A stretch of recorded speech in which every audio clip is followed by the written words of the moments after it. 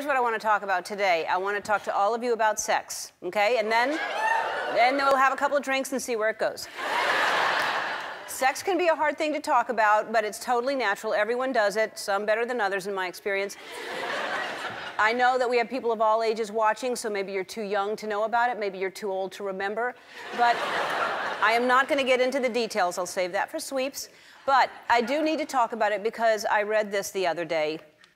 Americans are having less sex than they once did. The author of the study said that married people are having much less sex now than they did 25 years ago, and the wife of the author said it's still more than enough.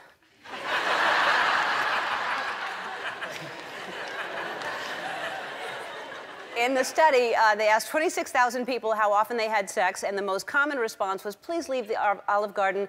We're trying to serve food." Apparently, in the 90s, Americans were having sex 62 times a year, and now it's only 53, which doesn't make sense to me, because when you factor in what happens on The Bachelor, that would make the number much higher. I mean, that changes the whole curve. So I'm wondering, to myself, and you're wondering, how can I help the country? And so first I'll need 2 volunteers. No, I'm kidding. Wow. Wow. Wow. Some people are desperate to have sex around here. Like, I'll do it on TV. No, but I think I can help couples that are trying to storm the trenches, you know, or yodel down the valley. Take the bullet train to south of France. Where was I? Oh, the reason that people aren't doing it is there are too many things on TV. That's what I think. I think people are Netflixing, but they're forgetting to chill. So don't just binge watch. Take breaks. You can use this rhyme. When one episode is completely done, never mind. That wasn't going to rhyme. I'm going to start it over. When you're completely done...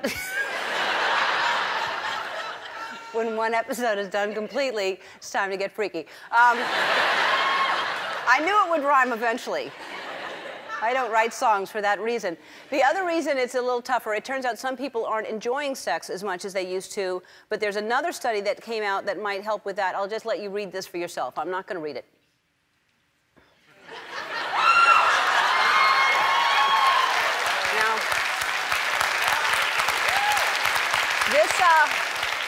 That headline is from a website, Russia Today, so apparently there's spies spying everywhere on us. I hope that's helped some couples get some hanky back in their panky. Right now, we're all going to get lucky with a dance.